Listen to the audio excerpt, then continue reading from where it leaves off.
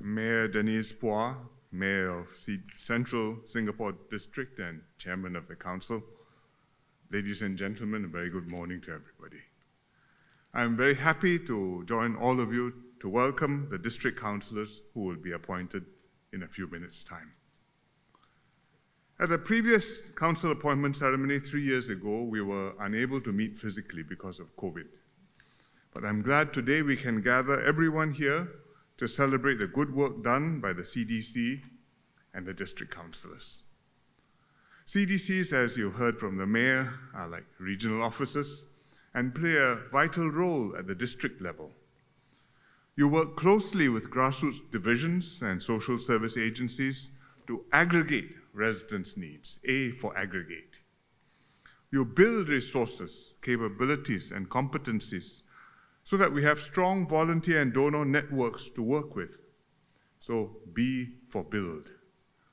And you connect needs and resources together and also serve as a bridge between residents and the government. So C for connect.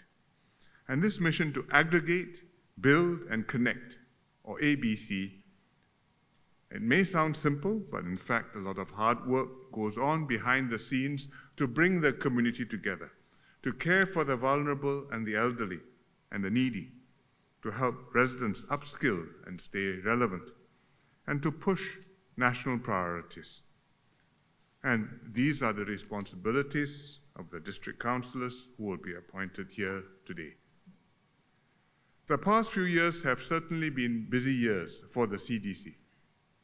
I'm glad to see how our councillors, our volunteers and partners have come together and introduced many impactful programs to help residents live the better life, whether physically, financially, socio-emotionally, in terms of lifelong learning, or in service to others. Many of these are initiatives to support the less privileged. For example, the CDC partnered UOB to introduce the My Digital Bootcamp program and partnered StarHub to launch the Junior Stars program. And close to 10,000 children from disadvantaged backgrounds now have greater access to learning opportunities and are picking up future-ready mindsets. Under the give and take markets, over 50 partners have contributed essential items and services so that more than 3,500 vulnerable families with school-going children in Jalan Besar GRC can shop for free and lighten their cost of living. Under the Silver Homes program, the CDC's partners help to improve the living conditions in senior citizens' homes. Central CDC also furthered meaningful causes in your district. Central organized sustainability workshops to foster a better environment. I've participated in some of these workshops with my residents in Teck-Ghee Division. And last year, I was also very happy to join the 10th Purple Parade, which strengthens our culture of inclusivity and makes for a nation where everyone has a place, regardless of his or her abilities. Central CDC has also helped to push national initiatives. Singaporeans are very familiar with the CDC voucher scheme. The scheme has helped over 1 million households to defray the cost of living since 2020, while also supporting our heartland merchants. The Skills Future movement has also picked up momentum.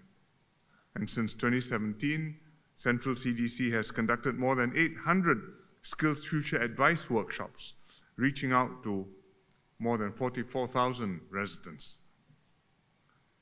So our 5 CDCs will continue their work to build communities and address the needs of residents and communities. As Denise shared, an average of 650,000 participants in Central attended or were helped by CDC programs over the last 3 years. With the spirit and energy of our volunteers and Mayor Denise's active leadership, as well as support from our partners like Far East Organizations, StarHub, Temasek Foundation, UOB, and many others, I'm confident that you will continue to build a better life for your residents. So to the 64 district councillors here today, I applaud you for stepping forward and taking the lead in our community. I hope to hear inspiring stories of your time in the Council, and I wish you all every success for your new term ahead. So congratulations to Central Singapore CDC's 11th Council. Thank you very much.